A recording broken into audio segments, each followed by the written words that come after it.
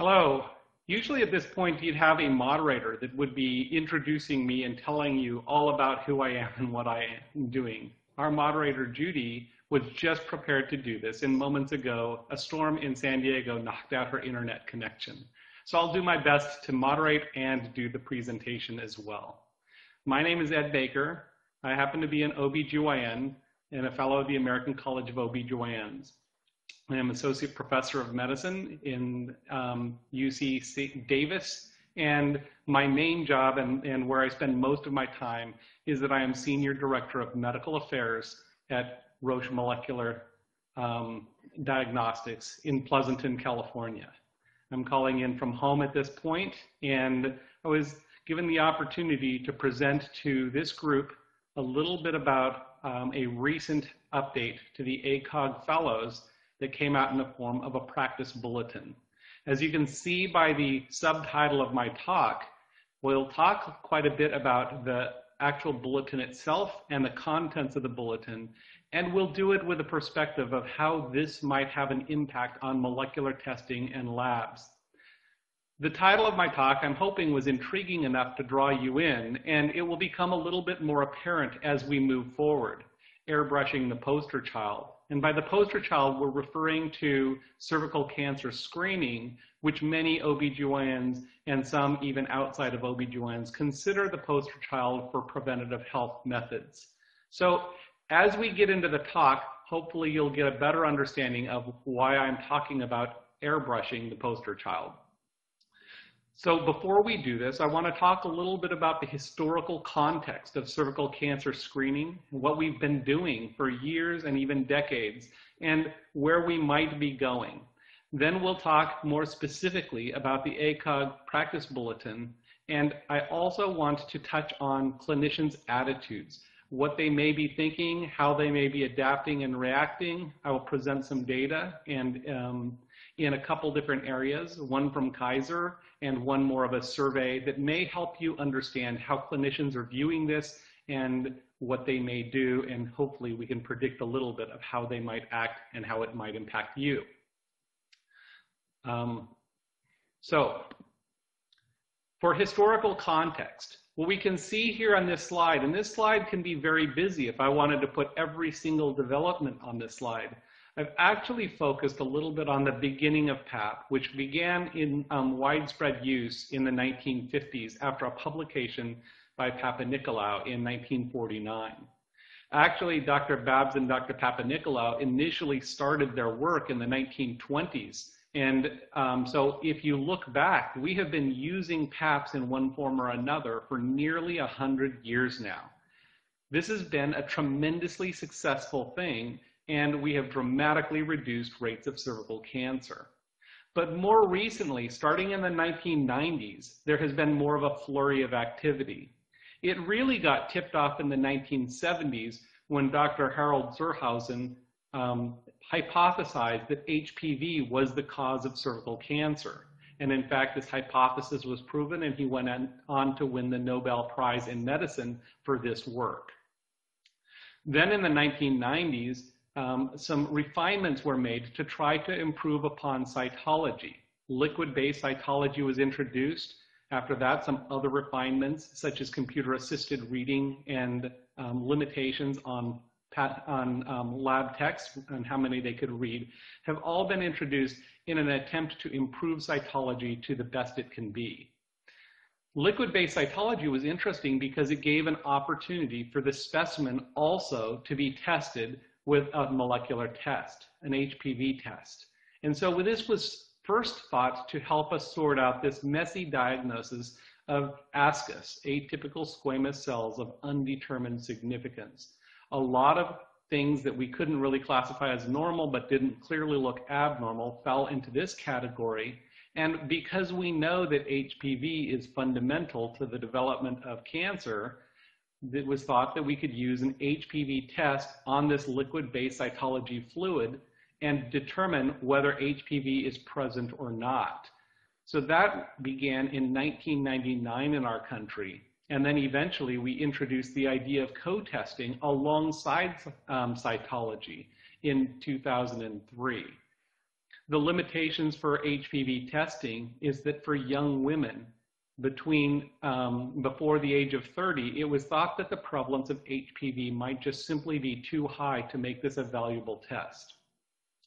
Other ideas formed that might address this, for example, focusing on HPV 16 and 18 to determine those who are at highest risk, as we know that HPV 16 and 18 account for about 70% of the squamous cell cancers and about 80% of the adenocarcinomas. Another thing that has been introduced recently is HPV vaccination. This began in the early part of this millennium, and it is thought that over time, as we increase vaccination uptake, that this could radically change how we approach everything, because this would actually be prevention rather than detection and early intervention. However, our country has been really slow to adopt this for a variety of reasons, and we're not getting the great vaccination rates that we would like to see, so it could be some time before this could have an impact in this country. If we move to the next slide, the point here, though, is that PAP has been the poster child for preventive health for decades, and it has been very successful. Clinicians and OB-GYNs in particular are very proud, and they have felt that the annual PAP smear is fundamental to what they do, and it could drive some of their behaviors. In fact, many of them feel that all of these recent changes are a little bit like what you do with models and magazines. They're just window dressing, and in fact, the airbrushing that happens to them isn't reality and probably isn't helpful. In fact, I would like to show you some data that might convince you that it is not just a simple airbrush job, and in fact, things could be improved by adopting HPV into the primary screening role, whether in co-testing or as a standalone test. Where are we going, though? As we look at this, we are now starting to figure out how can we manage this? What are the new algorithms we need to do, and how might we introduce biomarkers? As I mentioned, HPV has a relatively high prevalence, and so we have to wonder if we might be confusing ourselves again by introducing more things. So we need to figure out how to make it efficient, and we need to make it simple enough to make it happen. Our current preferred standard for women who are 30 and older is co-testing. And when you use the combination of all the different cytologic readings you can get from the cytology, along with the age of the woman being screened, along with the HPV results, and whether they are 16, 18 positive or positive for one of the other genotypes, we end up with 18 different management algorithms. And this is just too complicated for clinicians to really remember, and this might also be driving some of the non-compliance with the recommendations. So a simplified strategy could also be very helpful. So now with that historical context, I wanted to introduce to you this ACOG New Practice Bulletin, which was first published in January of 2016. And in fact, what the ACOG Bulletin does, and most OB-GYNs really do adhere to the recommendations that ACOG gives in practice bulletins. So this has the potential to really impact some clinician behavior. What they did in this was not simply just tell you what the recommendations were, but to go through some context as to why they've made the various recommendations. And they have not made these recommendations in and by themselves. They have paid attention to things that have come from the American Cancer Society, the American Society of Colposcopists and Cytopathologists, as well as the American College of Pathology. But before we do this, I want to kind of take on the idea that PAP is really as good as we think it is. As a gynecologist growing up in the field, I just felt if I did my annual exam every single year, my woman would never suffer. And it was always clear to me that the women who did get cervical cancer were those who were not participating in screening. It was surprising to us when we saw in 2005 and 2008 these manuscripts that got published. One came from the Kaiser system, several different Kaisers, and in fact, another institution or two was also involved in this study. And they looked through, and in Kaiser, they have extensive electronic databases, and they have a relatively closed systems where patients stay in the system for long term, and they get managed with much more uniformity than usually happens in most practices in the United States. So it is really a nice way to look at how practice might make a difference in the United States using this resource. And the Swedish National Registry also collects information over a longitudinal way that, and with a robustness of the collection that you can really look at these things. Both of these institutions looked back through their histories and looked for women who had developed cancer, cervical cancer. And the question was, when you look back in these databases, had the women been screened according to guidelines, or had they not been screened, and why is it that the system failed them? What you do see is exactly what I had learned, is that the vast majority of the problem is women just aren't getting screened. In fact, in this case, you see 56% in the Kaiser study and 64% in the Swedish study are due to non-screening altogether. So we could try to work on methods to get women into screening, but just using our current program won't probably address this problem. The other issue that remain are the screening just didn't work like it should, or the screening did work and our systems just failed us somehow. So you see cytology detection failure, and in both of these experiences, they were looking to see cytology specific because that was the norm at the time. And you see that 32% in Kaiser and 24% of the cases of cancer in Sweden were in patients that had been screened according to guidelines, but the screen missed it. This is a significant area for improvement within the lab. And the other area where the labs might have some impact is failure of cytology follow-up once you have an abnormal cytology. So approximately 10% of the time, the screen actually identifies correctly that the patient is at risk and needs further work, but something goes wrong. Either the patient just falls out of follow-up and decides not to come, or maybe our information systems aren't communicating well enough. Maybe the clinician didn't know to try to reach out to the patient or otherwise. So this is really pretty important as we start trying to improve to understand where things go wrong. And if we continue to look at where some of the deficits are, we have come to think that maybe HPV in the first line might be helpful. And so guidance committees are starting to try to figure out where it fits in. So what you see here is a part of a study that was commissioned by the United States Preventative Task Force Services as they were getting ready to issue their new guidelines in 2011. They reached out to a group in Oregon to conduct a large experience of trying to scour the medical literature to find all relevant studies where both cytology and HPV were used head-to-head in various screening studies to identify, is sensitivity the same or different when head-to-head, and specificity and other things as well.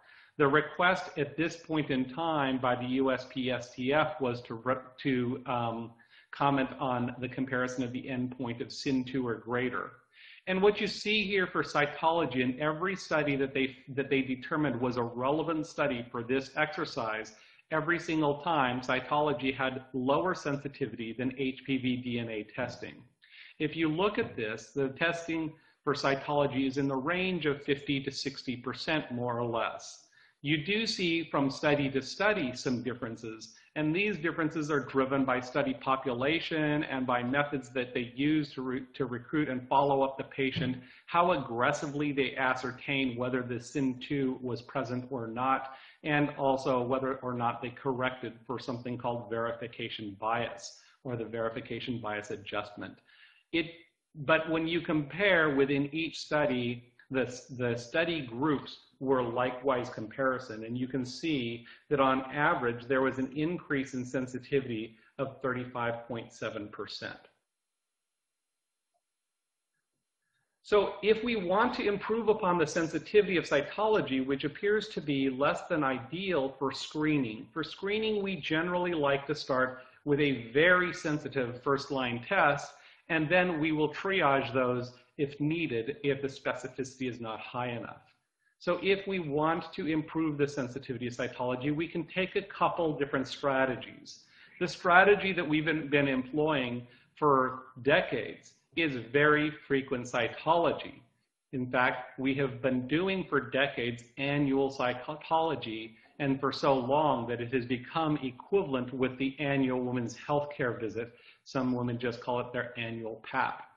And we do find that if you do multiple rounds of cytology, you will bump the sensitivity. If you take the first group and you only get 50% sensitivity and send them away and have them come back in a year, now those 50% that you didn't catch last time have a 50% chance of being caught this time. So now you're up to 75%.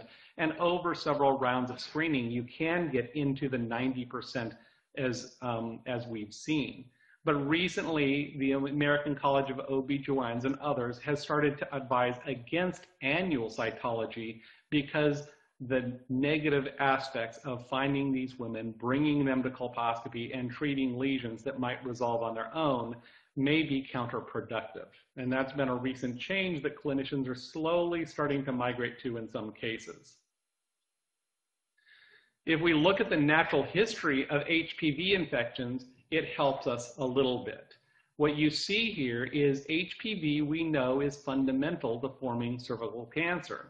And if you look for an infected cell, you might have a lot of those, but no real progress to cancer. And if you wait until there is some abnormality, then that's the rationale, is you will filter out some of those HPV infections you don't have to worry about. But the problem is, as I showed you a couple slides ago, cytology is being missed in some cases sufficiently enough that cancers are occurring. So one of the things we could do is to look to HPV as a way to extend this, since we find it much earlier.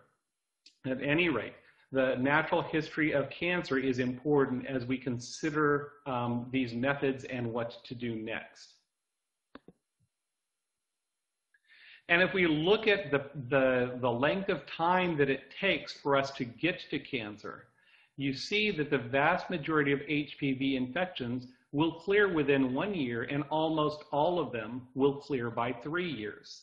Those that persist are the ones that we're concerned about. So a persistent infection is something that we need to worry, because it can eventually lead to the precancerous lesions such as SIN2 and SIN3. And over the course of time, if those persist long enough, usually in the order of around 10 years, you begin to develop invasive cancer. This is why cytology has worked so well, because we have such a large window of opportunity that we can do test again and again and again. So it is effective at getting the sensitivity up enough, but it could lead to a lot of unnecessary procedures, and there could be more efficient ways to do this, such as looking at the HPV itself.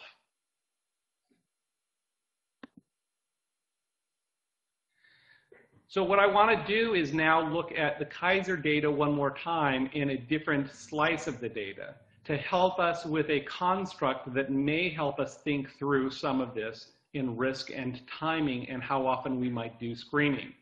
So what I'm showing you is a study that has over 1 million women in the Kaiser system between ages 30 and 65, which is the screening window that we do for most women. So you see these women are all screened at Kaiser, and they use a 3-year interval, and they use co-testing. And what they did was they wanted to determine if you started with a negative HPV test or a negative PAP test or a negative HPV and PAP together, what is your risk that you will develop these relevant disease endpoints, SIN2, SIN3, or cancer? And they calculated them so we can start making comparisons in head-to-head and use this information to guide us as we make guidelines decisions. So what I've shown here is over the course of about 5 years, what happens after a negative cytology. So you start with a negative cytology at year 0, and at year 1, you see that the risk of developing a SYN3 or greater lesion is 0.07. Many clinicians feel like this is the baseline risk that they should accept, since we have for a long time been doing annual cytology, and we should not step down from what is the accepted way of doing this over the course of time. 0.07 risk for SYN3+. Now, I am showing you SYN3+ here because most clinicians and experts in this area believe that this is probably the most reliable endpoint to use, because it is a little bit less nebulous than SYN2, and it is also far less likely to regress to normal states and more likely to progress to cancer. We don't use cancers for a couple reasons. Number one, we're trying to prevent cancer, not to detect cancer. And number two, cancers are relatively rare in the United States. So the guidance decisions generally are made based on the SYN3+ endpoint.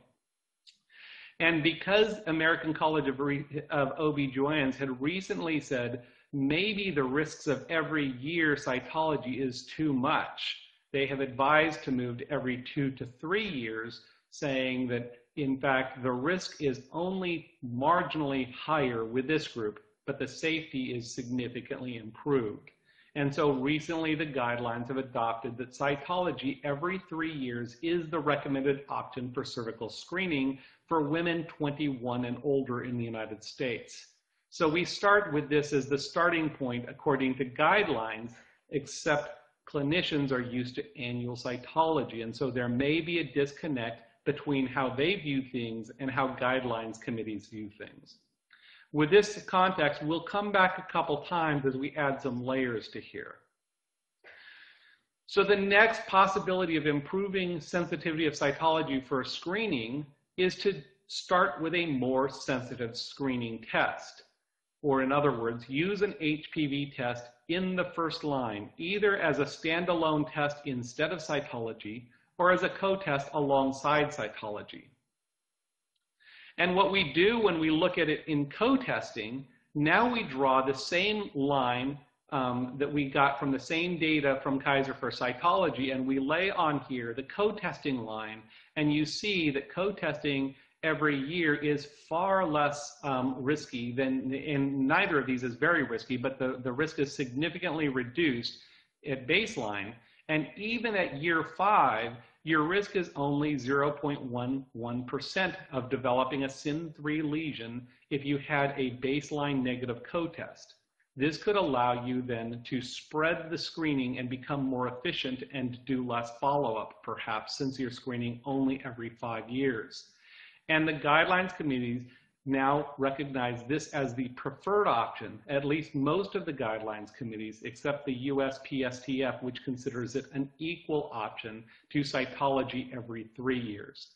However, the guidelines do recognize that this is an effective strategy for women 30 and older, but not for women below 30.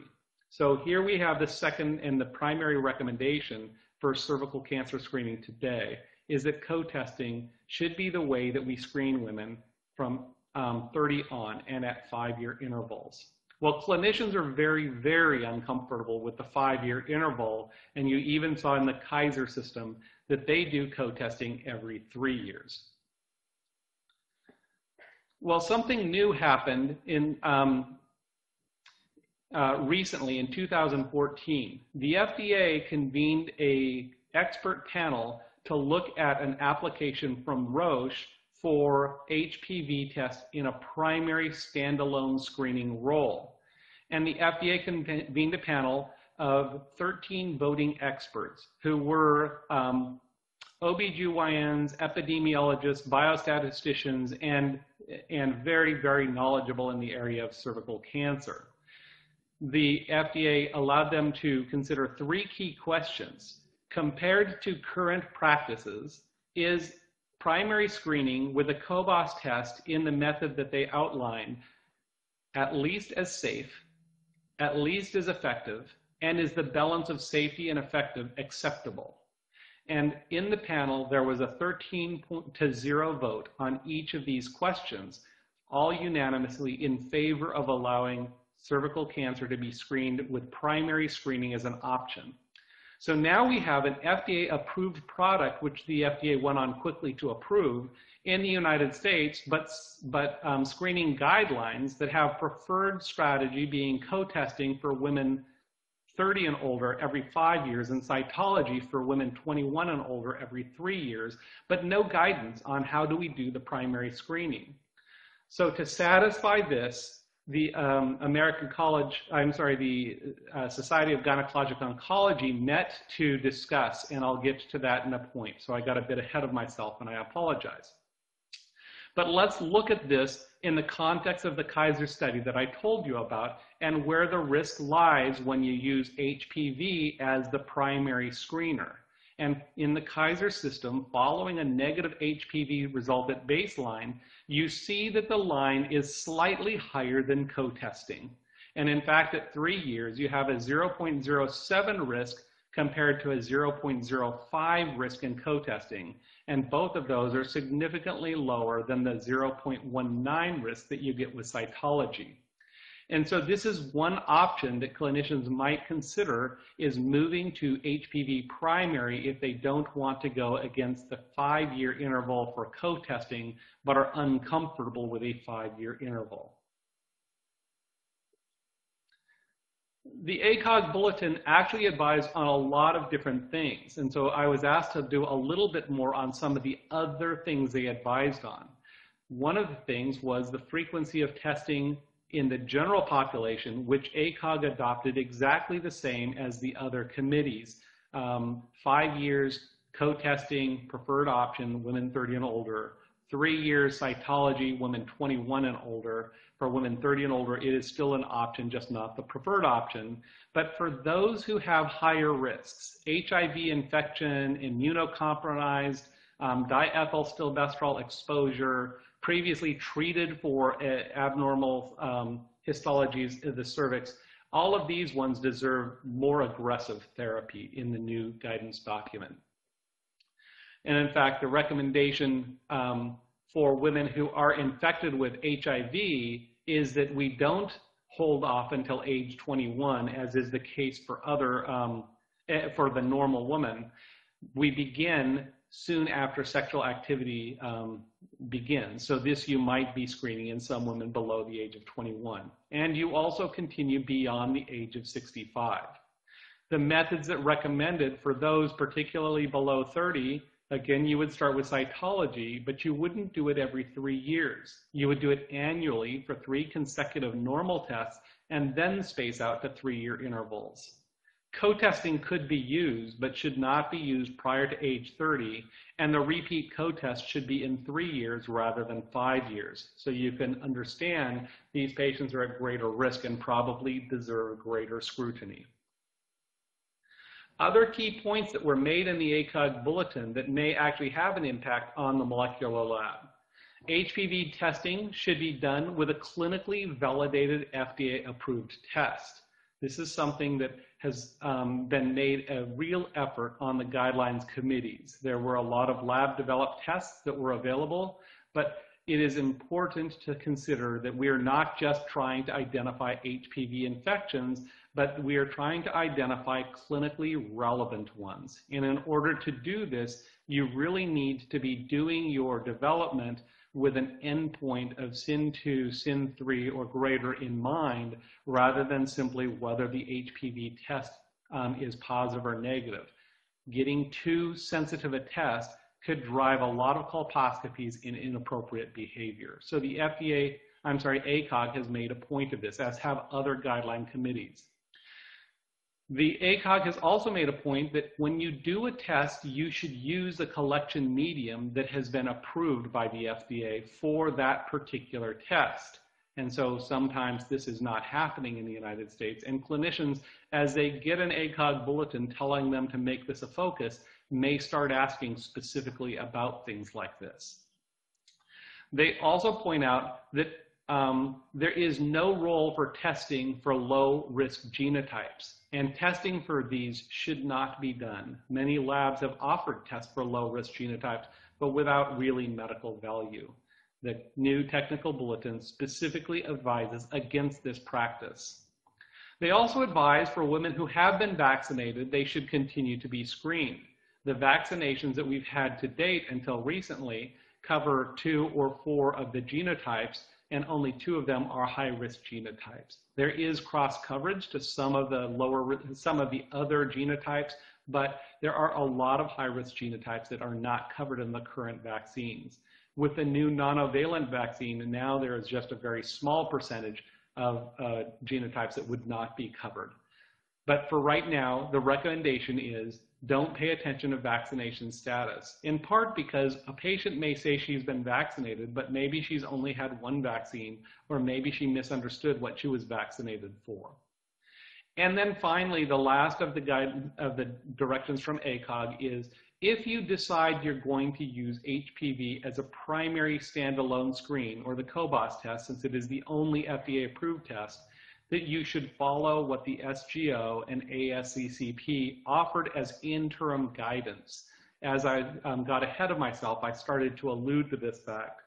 After we had the approval, and just after we just had a full comprehensive review of the guidelines, SGO and ASCCP recognized that they needed to give some advice to clinicians, and they didn't really do a comprehensive review, but simply looked at the literature and gave the following advice.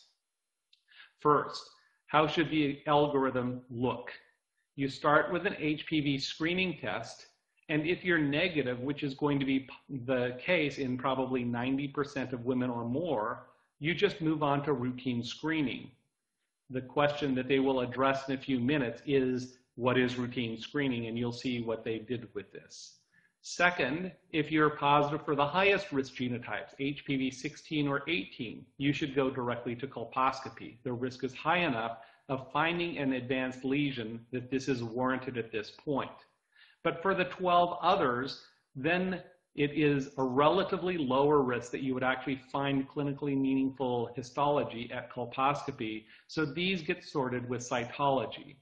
If there is any abnormality to the cytology, you would go on to do colposcopy. And if the cytology is normal, you still need to remember that this patient has an HPV infection. Maybe not with the riskiest of genotypes, but it is there, and a persistent infection could be a problem. So the recommendation is to follow up in 12 months. This is a far simpler algorithm than most, and one of the things that may be very attractive about this approach is it's very easy for a clinician to know what to do with each step along the way.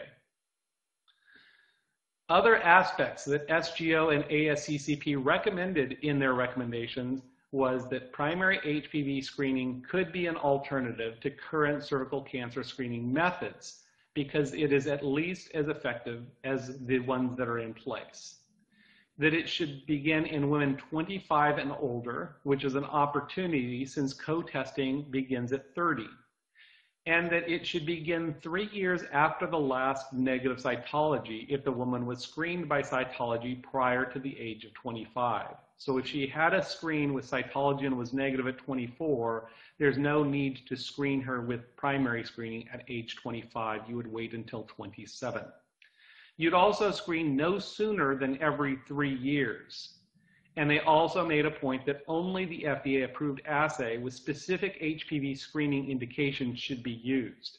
And they make the point that it's important that variations exist in performance characteristics, so it is really important that you do a longitudinal trial to understand what you're going to get.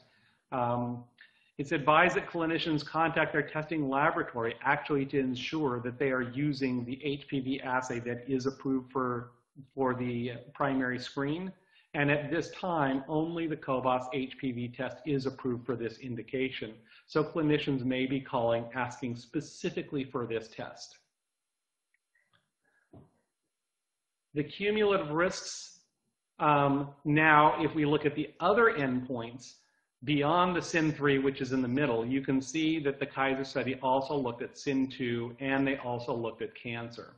So what you see here is the same trends apply with slightly different magnitudes. And as you have more and more cases of SIN2 than SIN3, the confidence intervals narrow, and cancer has wider confidence intervals. But you see that there's a significant difference between a PAP negative and an HPV negative and a co-test negative, with HPV negative and co-testing overlapping quite a bit. So what I want to do now is, now that we've reviewed what the recommendations are in ACOG, I want to back up to their recognition of the previous guidelines and recognitions before, and we're referring to the 2012 guidelines. This study was done to try to understand US-based primary providers and how likely they adhere to various guidelines and where their adherence is lax. They took a survey of US-based primary physicians. They did use obstetricians, gynecologists, family practice internists, nurse practitioners, and physician's assistants, and they randomly selected these from commercially available databases of active licensed practitioners in California. This idea that it is in California is an important thing, because what we know from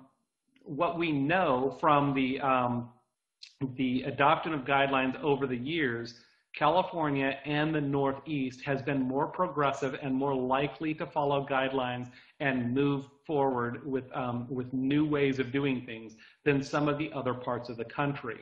So what you would expect is, if you compare this to the nation, you might even have better performance in this survey, since it is focusing on California clinicians. Each participant was mailed a survey and asked to consider the current published screening guidelines and whether they thought that they were authoritative, reliable, and clinically appropriate. And then they were presented with clinical vignettes to capture their beliefs, to see if what they say is how they act. And so what I'm going to do is go through some of these data. I've clustered them up a bit, and I'll show you how I've clustered them. First, instead of listing each of those practice types, I've listed gynecology versus all, but you could in the reference actually find what do family practitioners specifically do. But since gynecologists do the majority of screening, I thought it was appropriate to look at this, and we can actually then see some numbers. We've also divided between all providers as a whole and providers who specifically said that they consider current guidelines to be reliable and clinically appropriate. Now what I've done is I've taken in a few different slides. This slide focuses on women who are 21 and younger, and the guidelines here is that the first cytology screening should begin at age 21 and not sooner, and that it should be with primary cytology without HPV co-testing. What you see in the green bar is that you see that there is relatively okay adherence to this guideline. This is what they should be doing. And you see that gynecologists, 73% of the time, actually do that. And all clinicians, about 50% of the time, are they doing that. And when you focus on those who believe that the guidelines are reliable, then we've got 89% in the gynecologists and 56% for all others. But what are they doing if they're not doing that? That's in the lines below. Many are performing the first cytology testing before age 21, and some actually are performing cytology and HPV co-testing before the age of 21. Here you see in the all providers, 30%, which is really hard to understand and justify. The gray bar here is, in some situations, this might be okay. Perform the first cytology screening with or without co-testing after the age of 21. Perhaps this is a person who has been abstinent and never had intercourse, and the doctor believed her and felt like when she entered intercourse, it might be after age of 21. So I haven't completely deemed with that. Now let's look at the next age category, ages 22 to 29, where the guidelines recommend screening should happen only with cytology and every 3 years. And what you see here is 44% of gynecologists and 30% of all docs adhere to this guideline. And there's more adherence among those who consider the guidelines appropriate and reliable, and that's not surprising.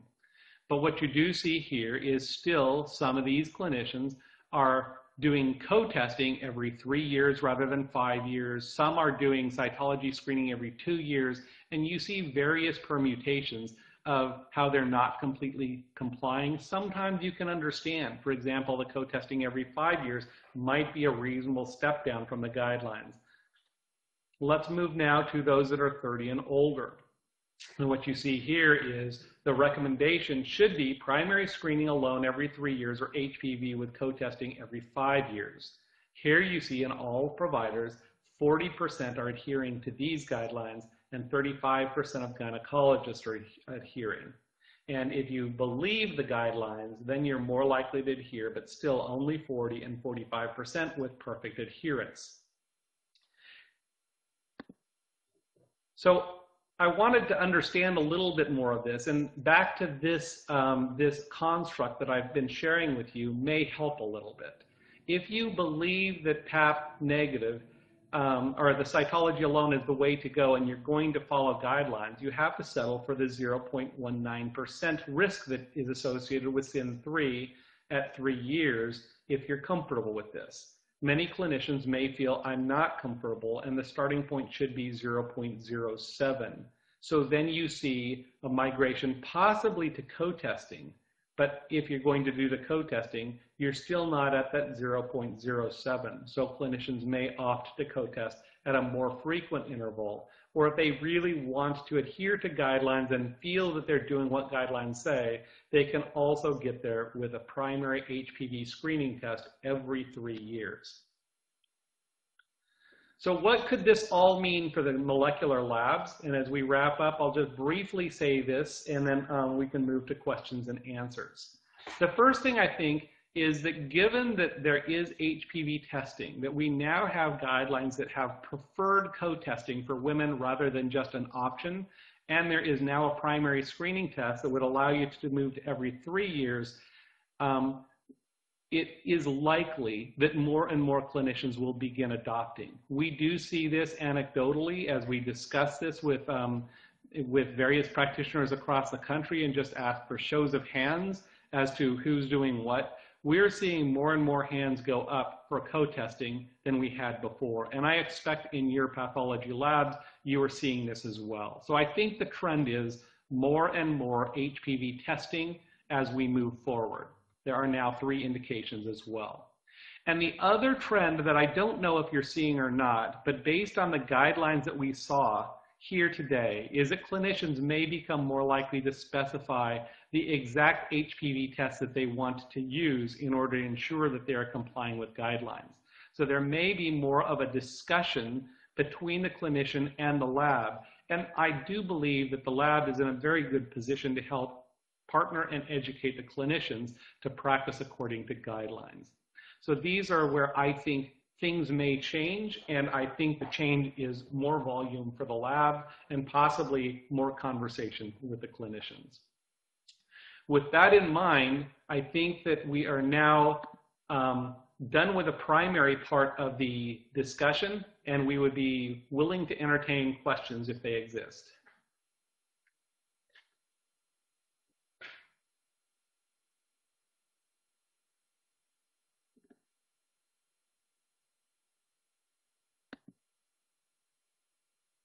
Do we have our moderator back with us?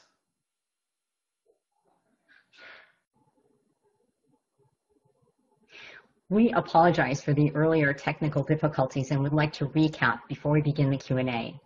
As a global leader in healthcare, Roche Diagnostics offers a broad portfolio of tools that help healthcare providers in the early detection, prevention, diagnosis, and treatment of diseases. In molecular diagnostics, Roche Diagnostics is driven by a vision of working with laboratories like yours to improve the medical value you offer in virology, women's health, microbiology, genomics, and oncology. The company continues to meet unmet needs through its investment in research, innovation, and scientific excellence with the goal of supporting your important role in improving patients' lives. To learn more, visit usdiagnostics.roche.com.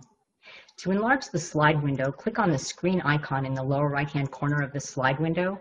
If you experience any technical problems seeing or hearing the presentation, just click on the support button found at the top right of the presentation window, or report your problem by clicking on the green Q&A button lower left. And I'd like to tell you a little about today's speaker. Ed Baker, MD, is a Senior Director of Medical Affairs at Roche Molecular Solutions. Dr. Baker is a board-certified gynecologist and a fellow of the American College of Obstetricians and Gynecologists. After completing his specialty training in obstetrics and gynecology, he practiced in the San Francisco Bay Area as a community physician for nearly 10 years. In 2002, he became interested in drug development and took a position with Organon Pharmaceuticals, which was one of the most active companies focused on women's health, and he eventually became the head of the women's health franchise medical affairs team. Dr. Baker has been involved in the development and registration of dozens of products for women's health and often lectures and writes on a variety of topics related to women's health. Prior to his current position, he was head of medical affairs at Actelion Pharmaceuticals, a company that focused its efforts on rare diseases.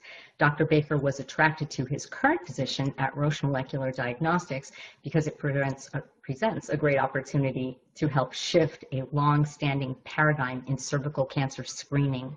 He remains a board-certified OBGYN and holds an appointment as Associate Professor of Medicine in the OBGYN department at UC Davis. So thank you, Dr. Baker, for your presentation. We're ready for Q&A. So a quick reminder for our audience on how to submit questions. Simply type them in the Q&A box found by clicking on the green Q&A button at the lower left of the presentation window. And Dr. Baker will answer as many questions as time permits. And the first question is, let's see, isn't the cause of HPV testing going to significantly increase the number of negative colposcopies?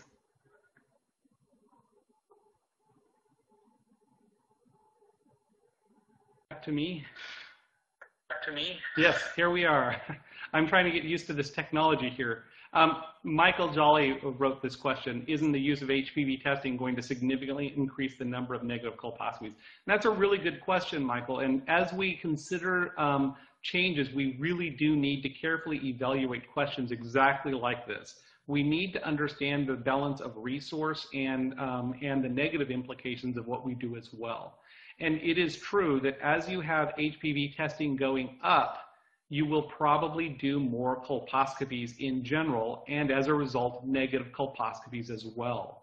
But we already have more negative colposcopies than positive colposcopies. And the issue is, what is the likelihood to find disease once you do a colposcopy? And so if we do twice as many colposcopies and find twice as many disease, that is probably a good balance, even though we're doing more colposcopies, because that's what we're trying to do, is find disease. And so if you look at some of the publications that have come out of the Athena trial, Dr. Wright, for example, has published earlier, I think it was at the end of last year, but it was the end of study results. And there's a clinical utility table where you can start looking at comparisons. And what you see there is the clinical utility is actually quite favorable. That yes, you will increase the number of colposcopies, and you will also substantially increase the number of cases that you find. But if you try to look for a ratio of colposcopies that are performed per case you find, the ratio stays roughly the same. I hope that answers your question, Michael.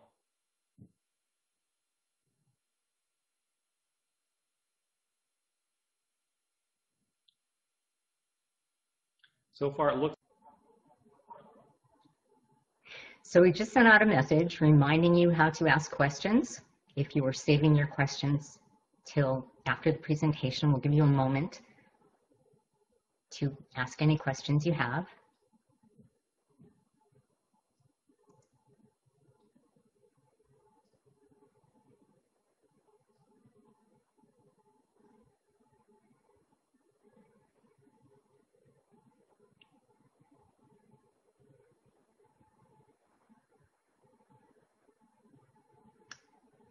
Well, we will carry on, and if you do have questions, you still are free to submit them. I would like to once again thank Dr. Baker for his presentation. Dr. Baker, do you have any final comments for us today?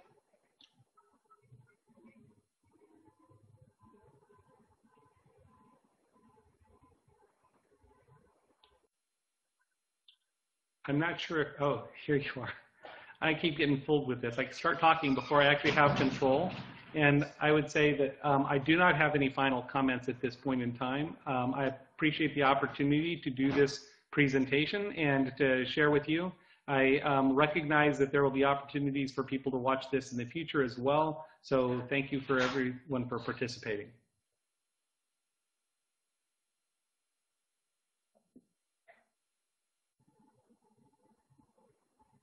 I'd like to thank the audience for joining us today. We would also like to thank our sponsor, Roche Diagnostics, for underwriting today's webcast. This is an educational webinar and thus offers free continuing education credits. After the webinar is over, please click on the CE button located in the bottom left-hand corner of your webpage and follow the process of obtaining your credits. This webcast can be viewed on demand through October 7th, 2016. LabRoots will alert you via email when it's available for replay. We encourage you to share that email with your colleagues who may have missed today's live event. Until next time, goodbye.